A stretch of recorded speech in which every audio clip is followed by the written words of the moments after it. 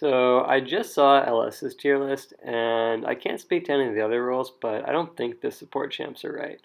So I figured I'd make my own tier list with, well, it doesn't have cocaine or hookers or anything, but I think I'm a pretty good person to make a tier list since I don't claim to be like an incredibly talented player or anything, but I think I have a pretty good sense of how support champions are strong. So I guess I'll just go tier by tier.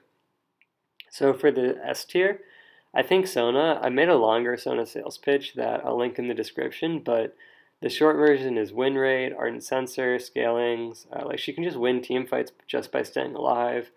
Most of the common supports are good matchups, and she's pretty simple and easy to learn.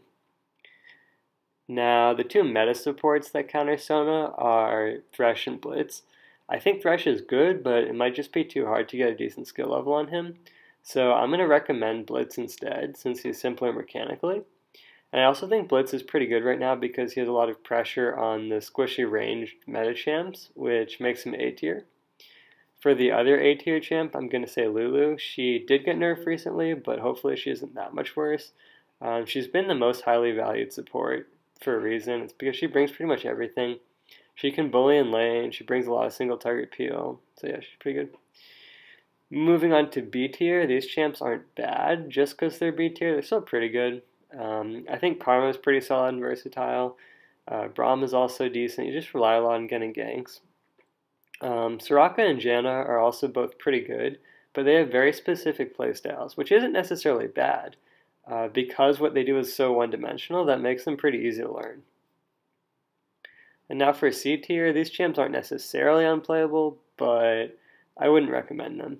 So, for example, Thresh can be really good, Bard might be pretty good too. I just wouldn't recommend learning them because it's more efficient to put your effort into other champs. Or like Nami is easy to win lane with, but it's hard to reliably do much on her afterwards.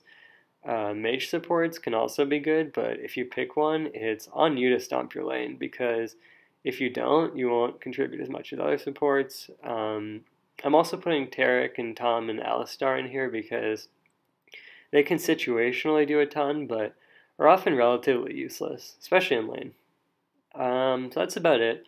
I should note that I decided not to place Rakan and Morgana because I wasn't sure where they should go, but I still wouldn't recommend them. And apart from that, if it's not even a C tier champ, then most likely it's pretty bad.